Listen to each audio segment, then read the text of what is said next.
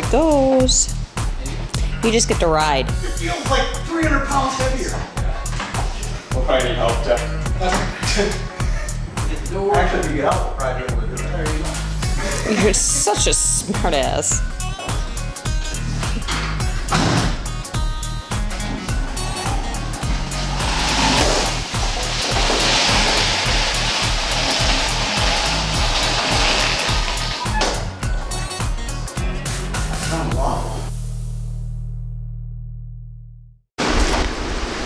Hey everybody, Chris with Legendary Customs, touching base, what's happening?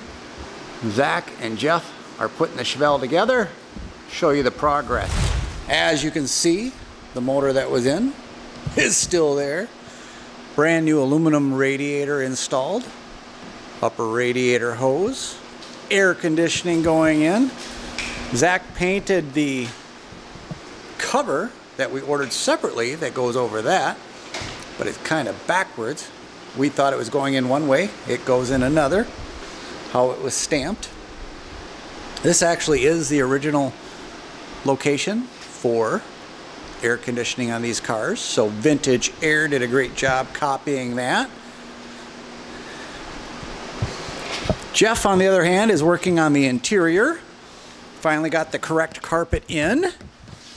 Door panels are really looking awesome. Long time to get there. We put in a brand new old school radio, AM, FM, Bluetooth, hands-free, and there is the AC. This did come as a non-AC car from the factory, so we chose this route to give it the look that would have happened way back in the 60s and 70s to add the air conditioner. Now, way back then, you could actually order this from the Sears Roebuck catalog and several other places. But that is what we have going on there. Looking really good all the way around. In the rear, you can see the design that Jeff put together. A little bit of a surprise. The vehicle owner has no idea. But we boxed in the rear trunk. Just something to give it a cleaner look.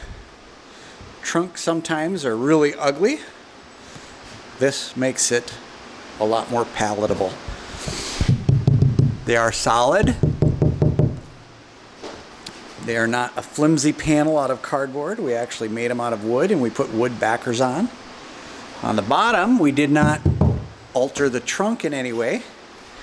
We actually used a very, very strong adhesive and put a wood backer glued to the floor, just like it's done many, many times, and put in the trunk liner.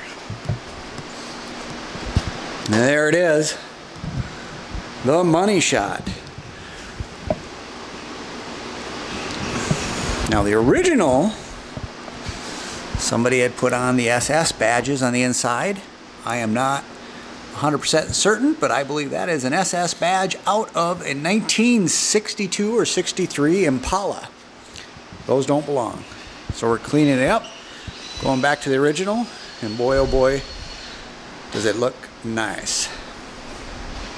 Rest of the carpet will be in tomorrow, and hopefully by the end of the day, the seats will be in. Has to be by the end of the day. We're going to a car show on Saturday. Wheels are on, lowering springs. Front is 2 inches lower than factory. The rear is 3 inches lower than factory. The fronts have been changed over to disc brake. And we're also putting in, as you can see, power brakes. Something that wasn't in this car, but the new owner would like that, so that is what we got. Making great progress. Appreciate you tuning in. Hit that subscription button, that helps us out. And thumbs up if you like what you're seeing.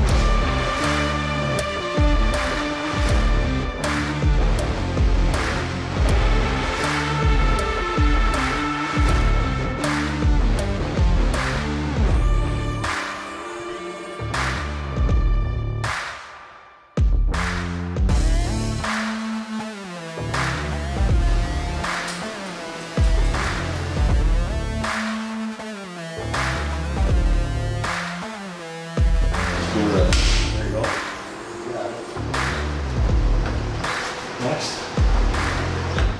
Today is a huge day for this 66 Chevelle SS Super Sport.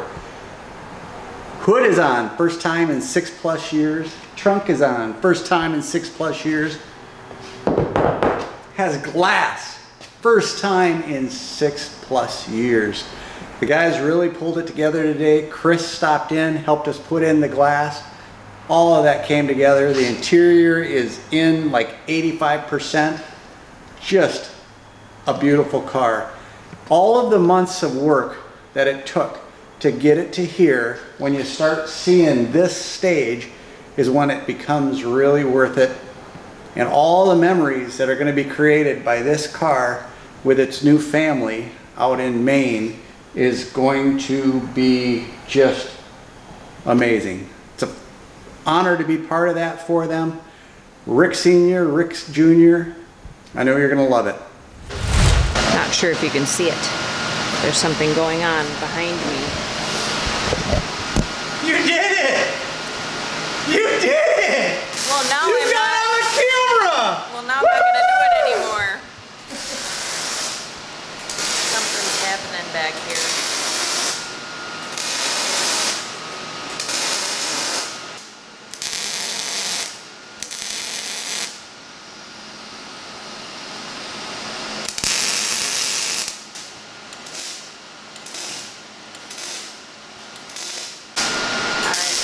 One last run under the Chevelle while it's up in the air.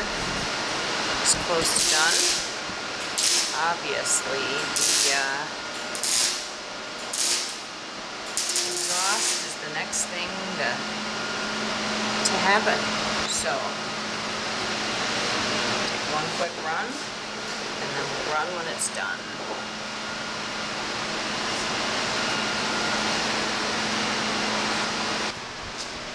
So that stand should be right about where that cross is.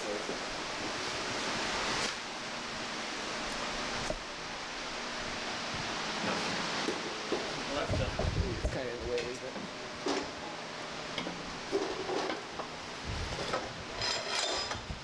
Yeah, we don't.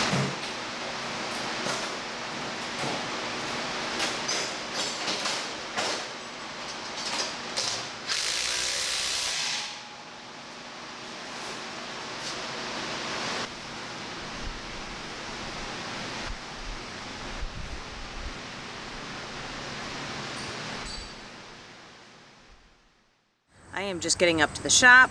They've been working on the Chevelle and got the belts on, all that good jazz. There's really not much left to happen to this vehicle. They did turn it over, which I missed. But unfortunately, when they did that, it ran for a short bit and it shut off. So Zach's got things torn apart. Thinks maybe one of the, I'm gonna go with, I don't even know. He's doing some compression tests on it and whatnot, make sure nothing's sticking, and let's go inside and check it out. All of that fun jazz that you need to deal with when first starting an engine. Always some troubleshooting to happen. So that's what's happening.